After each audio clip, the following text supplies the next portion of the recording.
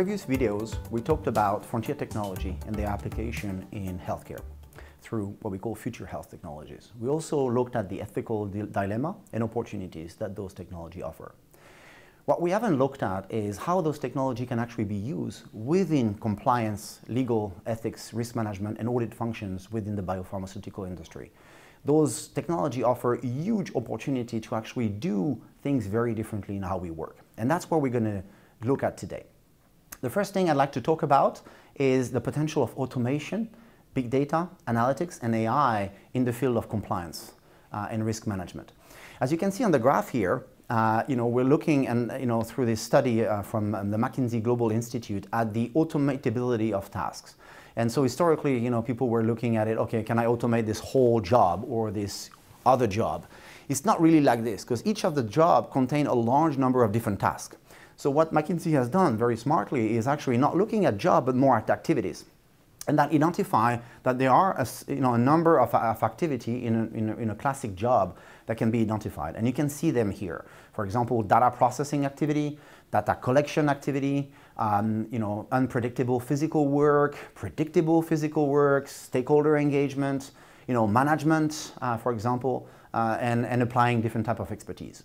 And based on that, they've actually identified, based on the current AI capabilities, what are the level of automation of those different tasks. And you can see on the right side, if you remember the Moravec's paradox in one of our previous videos, that the data collection, processing, and then the predictable and physical work are the ones which are most likely to be automated. Very interesting. So it's actually on each end of the spectrum, on the blue collar side and on the white collar side. We can actually automate very much on those two elements of the continuum. Now, AI is starting to progress in areas like stakeholder engagement and interaction, unpredictable physical work, where you can see level of automation that can be all the way to a fifth or even a fourth of the activity. And we expect that over the next 5 to 10 years, this segment will grow as far as 50, 60, and 70%, which indicate that a lot of the area that we currently think are not automatable, where AI doesn't have a full potential, is actually not gonna, is gonna happen very quickly. So this spectrum is gonna evolve as technology is evolving, and we need to get ready. Remember the Asmara paradox we talked about before? We need to stop thinking linearly, we need to start thinking exponentially and start applying those technology not only in how we advise within the biopharmaceutical industry and help unleash the power of those technology for patients, especially in this gray area, but also utilize those technology to perform better and more effective and efficient compliance programs. There are many ways and areas that we can do better. For example, leveraging robotic process automation, we can digitalize a large number of standard operating procedures. We can leverage virtual reality for immersive code of conduct training. We can leverage analytics in order to better understand where the risk area are and even predict where some risk may occur, or identify pockets of risk and issue within the organization, so we can allocate our limited resources where it really matters and where we can really make a difference to reduce the risk level. Those technology are pervasive, and we should start leveraging. So we won't expect you, and that's the next slide, to become suddenly coders and engineers. But we have to evolve and become next generation ethics and compliance professionals. What that means is we need to be thinking exponentially and combinatorially, as per some of our first videos.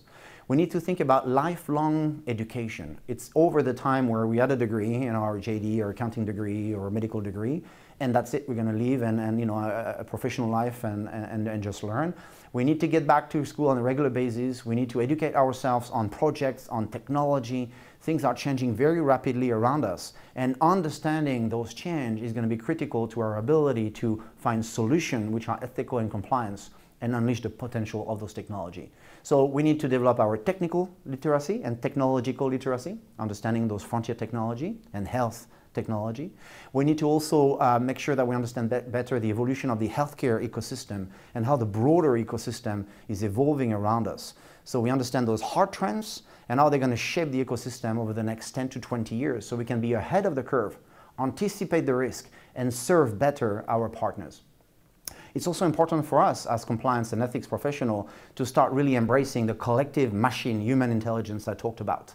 That's going to be a world where we'll have to really collaborate with those machines and maximize their potential. Another area is also we'll have to shift from being enterprise compliance professional into what I call ecosystem compliance professional. Historically, the industry, has probably within the boundary of each of the organization, within our biopharmaceutical industry, each company had pretty much everything embedded.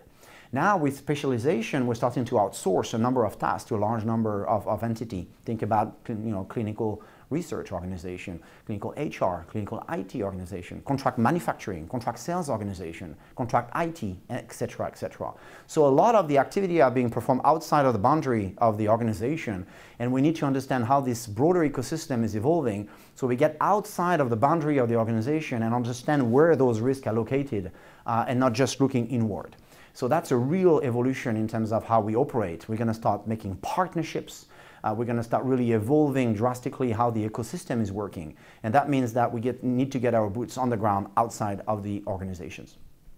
So that will require our ability to be comfortable with the gray, with ambiguity, and also make constant adjustments to our risk profile and typologies. Now, last but not least is, what does that mean for, as well, industry associations, which are, essential pillar of how we operate locally in the different countries. They're used to having, ethics and compliance bodies. They're an essential arm, from a self-regulation perspective. We'll need to rely on them to actually help us foster new type of innovations and technology.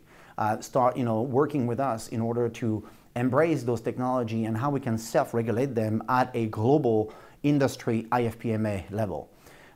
So we're going to start working with those associations to make sure we shift from a break and fix system to a predict and prevent, type of system where we're trying to bend the curve on those diseases, and that will require to leverage those technology and approach differently the type of interactions we have. For example, patient centricity, partnership, and new types of operations. So innovation ethics, innovation compliance, innovation risk management will become a strategic and communication backbone for the industry, both for local association, regional, global association, but also for pharmaceutical industry.